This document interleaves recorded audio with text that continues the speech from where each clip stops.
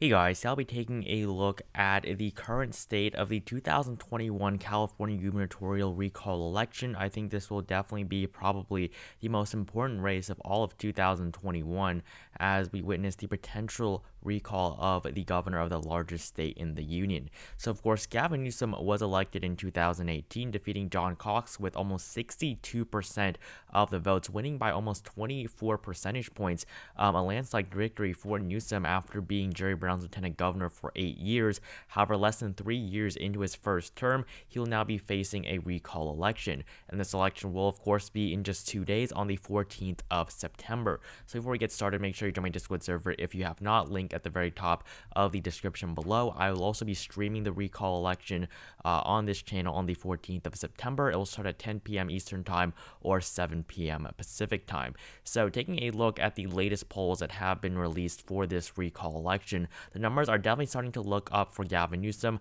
They are, as of right now, at 56.2% in favor of keeping him to 41.6% who want to remove the governor. These numbers are definitely much better than they were just a couple of weeks ago. If you look, throughout almost the entirety of the month of August, Gavin Newsom was up 0.2% and then 1.2%. So these are pretty abysmal margins. The polling was pretty light here in the month of August. It's definitely picked up as we entered the month of September. But as of right now, his numbers are going up.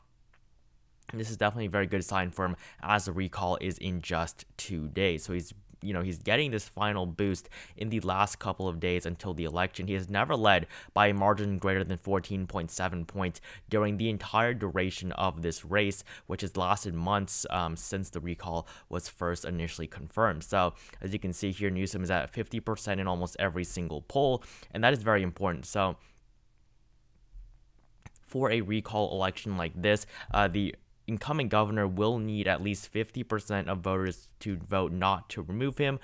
In 2003, this is the only recall election that we've seen in California's history. It was a successful recall as Arnold Schwarzenegger went on to become governor of California. So the previous governor was, of course, Gray Davis, who was re-elected actually in 2002 with 47% of the votes. He was the incumbent governor, re-elected in 2002, and less than a year into his second term, he was recalled after most people, a majority of people, voted to recall him. He needed 50% to vote no, but over 55% of Californian voters voted yes in 2003, and that's why Arnold Schwarzenegger became governor.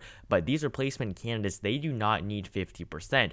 Only the governor does. Everyone else, they only need a plurality as long as the governor is recalled. So if you were to look down here at the very bottom of this page here, Larry Elder leads by 20.7%. He only has 27.6% of support, but with that support, if he wins more votes than any of these other candidates, he will become the next governor of California as long as Gavin Newsom is recalled. He does not need anywhere close to 50%. All he needs is more votes than all of the other replacement candidates.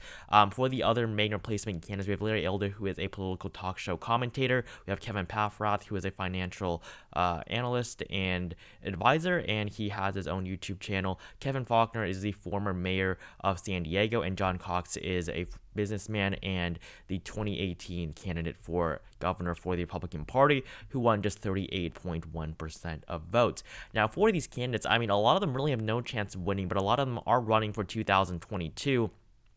Well, I definitely think that Gavin Newsom will be more vulnerable because it will be a normal race and he will be running against a solidified Republican nominee.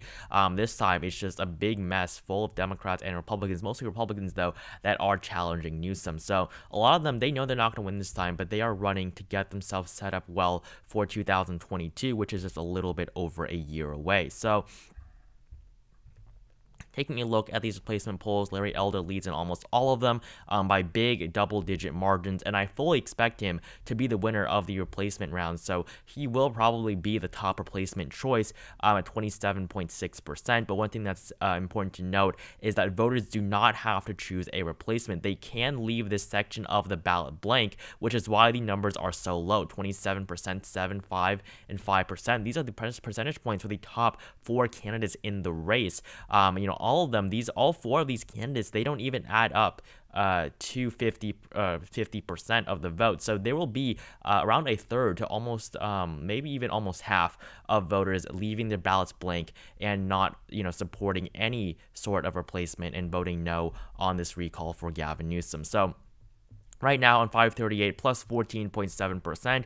If you were to take a look at this on Real Clear Politics, currently the margin is plus 15% against the recall. And on Real Clear Politics, the numbers have actually been worse for Gavin Newsom, as at one point more of them wanted to actually remove him than keep him at one point, of course, in August, which was when he was doing the poorest.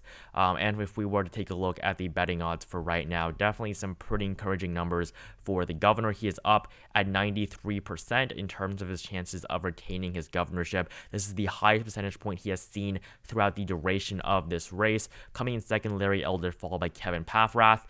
For Larry Elder, he peaked at 25%. At one point, Larry Elder had a 1 in 4 chance of becoming the next governor of California. And at one point, Gavin Newsom was down at 68 percentage points. This was definitely abysmal for the incumbent governor. Kevin Paffrath peaked at around 10, 12, even 13 percentage points in mid-August, but as of right now, Gavin Newsom has climbed to his highest point ever.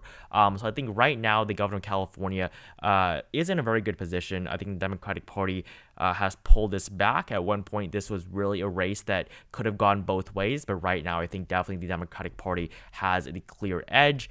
And taking a look at the votes that have already been submitted. So of course, early voting has begun, especially with mail-in ballots.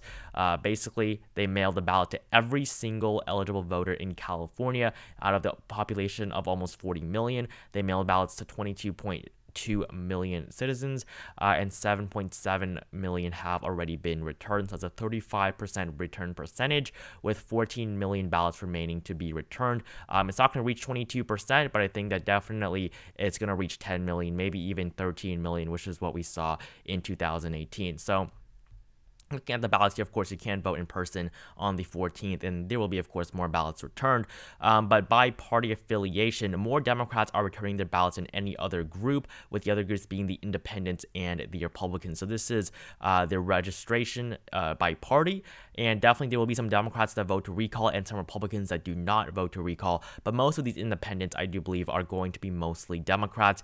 This is a very Democratic state. It's the second most Democratic state in the union, besides Massachusetts. In 2020, it voted for Joe Biden by 29%. Only Massachusetts surpassed it at 33.5%. DC was, of course, 86.8%, but that really does not count.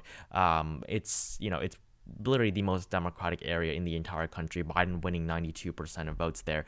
But California is the second most liberal state in the country. So definitely most of these independents, a lot of them are going to be Democrats, just unregistered Democrats in that case.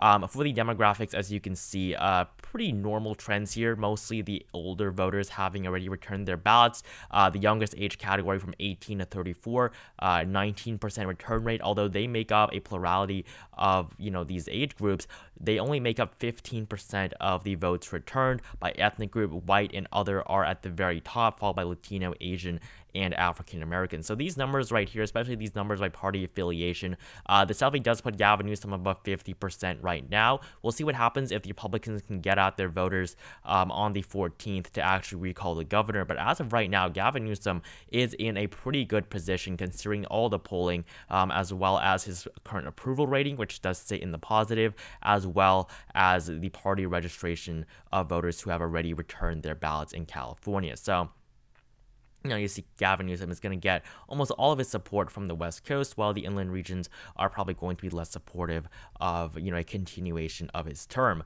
And if you are to take a look at the second page here, you'll find that the trend is negative for the Democratic Party. This is the percentage of returns that they've had. It is going down, but it's definitely not going down at any rate that is alarming for the Democratic Party as of right now. You can see that trend line there. It is going down, but we only have 2 days until the election, and you can see the amount of white voters or older voters was really high at the very beginning, but then it's starting to shrink now, with the 50 to 64 category also getting a huge amount of voters out, and the for ethnic group, it's pretty much been stable, with white voters being the most common. So taking a look at the RCP average as well as the 538 average. I think that right now Gavin Newsom is in a very good position to win his recall election by over 15 percentage points, making it a solid race. I think that he can definitely win by a landslide. The numbers are definitely pointing to a very strong victory for Gavin Newsom. He has a 94% chance of retaining his status as governor of California. And taking a look at this forecast, this is one forecast that I do want to take a look at. With 2 days to go until the election, they give Gavin Newsom a 94.9% chance of retaining his governorship, while 5.1% that goes to the odds of him being recalled and replaced. The polling averages right now is 56% to 41 according to Race to the White House, and the projection currently is plus 15.7% in favor of Gavin Newsom, which is very close to the polling averages that we've seen on both 538 and RCP.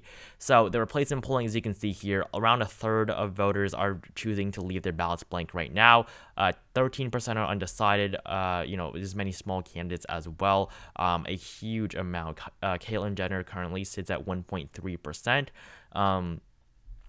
Well, if you look at the big four candidates, Larry Elder 25%, Kevin Paffrath 7.6%, John Cox 4.5%, and Kevin Faulconer 4.5%. So I think that Kevin Faulconer, John Cox, they're going to battle it out for third place, while Paffrath will be second, and then Larry Elder, of course, in first place. The trend line, of course, very positive for the Democratic Party and Gavin Newsom. He has never been at a higher point in the entire duration of this race, which really started since his recall, since the recall was confirmed many months ago in the summer. The percentages of his winning are also higher than ever before, and the replacement polling, of course, Larry Elder at the very top. I do want to take a look at his support by region here. Of course, most of the support he is going to get from the Bay Area as well as Los Angeles, but he may lose the vote in many of these more rural counties, especially in Southern California and the Central Valley.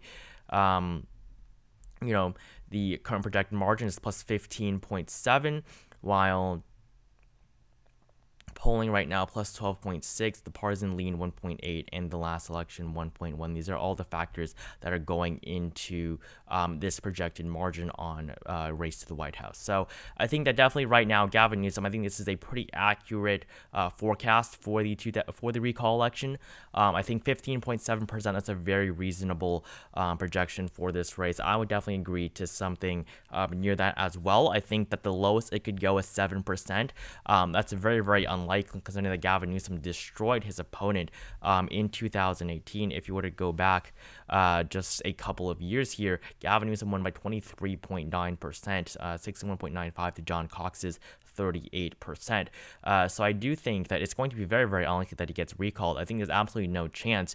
I think if you think he's going to be recalled, I think you will be very disappointed in 2 days. But he is not going to be recalled. It's really just a margin at this point. I think it can go anywhere from 7 to maybe even 20%. I don't think he will surpass his margin in 2018. I think that's just very hard to do. So I do think 15% is a little bit high. I would put it more at 11 to 12%. I don't think it's going to be any sort of impressive margin, but I think that it's going to be a strong one, and one that clearly states that Gavin Newsom, there's really no chance that he was going to be recalled in the first place. But it's not going to be anything spectacular for the governor. So thank you so much for watching this video. Make sure you like it down below if you enjoyed it. Subscribe to my channel if you have not. Comment down below whether or not you think Gavin Newsom will be recalled. Join my Discord server if you haven't. Link at the very top of the description below. I will also, of course, be streaming the election on the 14th at 7 p.m. Pacific time, or 10 p.m. Eastern time, or 9 p.m. Central. So make sure you join that if you are available on the 14th, and I'll be covering the results as they come in live. So again, thank you guys so much for watching this video, and I will see you guys in the next one.